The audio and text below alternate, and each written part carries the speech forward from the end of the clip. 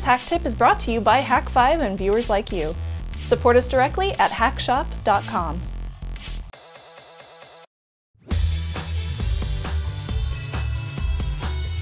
Welcome to HakTip, the show where we break down concepts, tools, and techniques for hackers, gurus, and IT ninjas.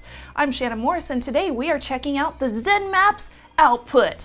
Now last week I showed you how to create your own profile in Zenmap and how to do some scans, but we haven't really covered what all the bells and whistles are inside of Zenmap. So let's go ahead and do that now. Now after you're running your own scan, you'll see your target's IP address under the hosts.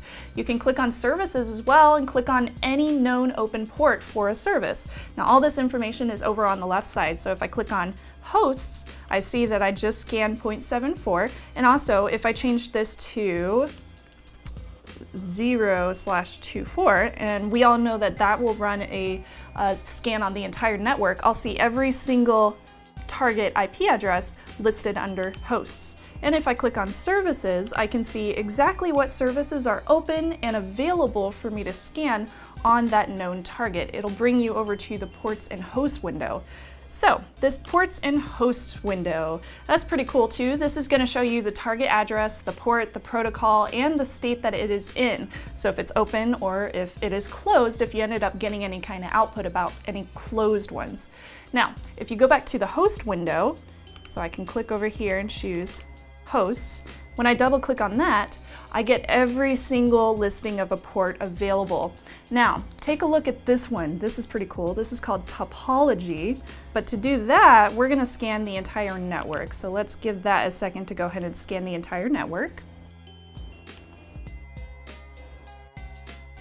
Okay, so now that my scan is done, I just did a regular scan of all the services that are on my network, I can go over to Topology. So down here, you're going to see a nice little mapping of everything that is on your network. It's a graphic map of pretty much your entire network. I'm gonna click on fisheye because I prefer that view, and I'm gonna come down to controls, and I'm gonna zoom in a bit so you can see what's going on here. There we go. Okay, so clicking on controls is going to give you more options to look at everything that shows up on the scan. So this is the controls, everything on this side that you can see down here. I have different actions that I can take. I can show some more information, group children, whatever that means. I can even fill regions. Interpolation lets me change frames. Layout lets me choose whether it's weighted or symmetric.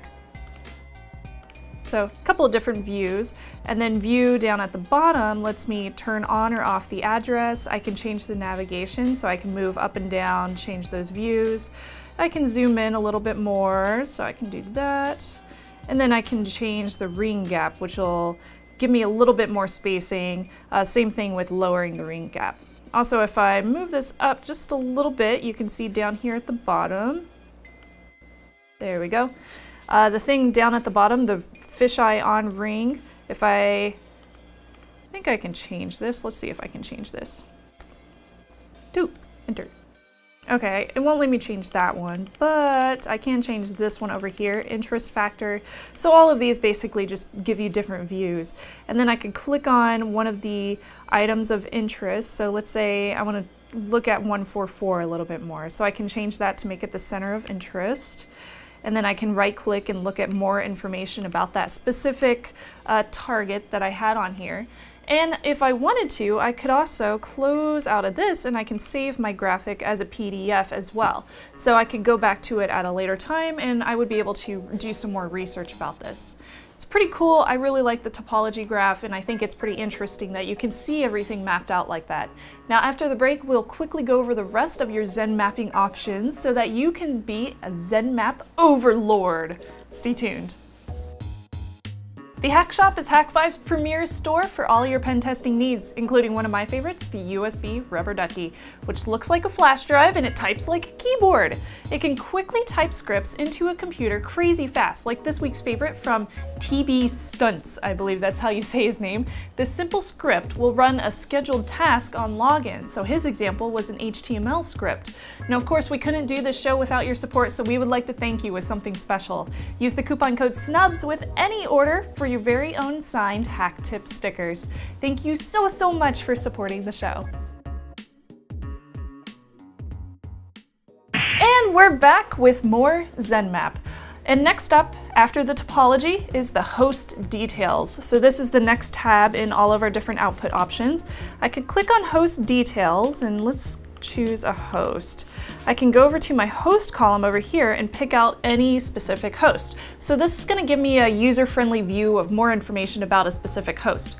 You can also look at previous scans in the scans tab. So if I click on scans and say I had a whole bunch of different scans that I've done since I've had Zenmap open, I can scroll through all of those different ones and see every single one that I've actually done.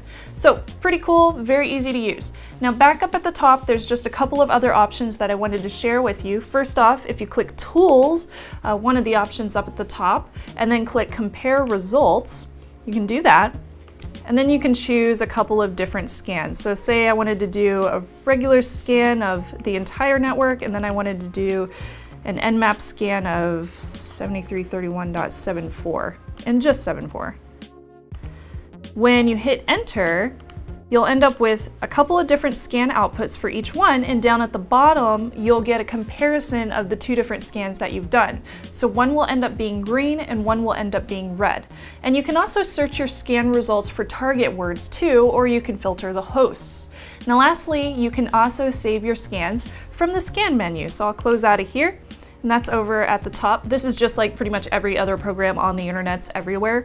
So you can do a new window, open up a scan that you've saved previously, or you can save a scan that you've already done so you can go back and research it some more if you have a lot of work to do with different NMap problems or something that you run into on your network. So all of this is very simple. I really like Zenmap. It makes life very easy. And since we already understand all the different commands and all the different options, it makes it a lot easier to just write out commands really quick, press enter, and then just let it scan. Now, of course, if there's anything that you want me to check out regarding NMap before we end our series, let me know. Send me a comment below or email us tips@hak5.org. And be sure to check out our sister show, Hak5, for more great stuff just like this. I'll be there reminding you to trust your technolust.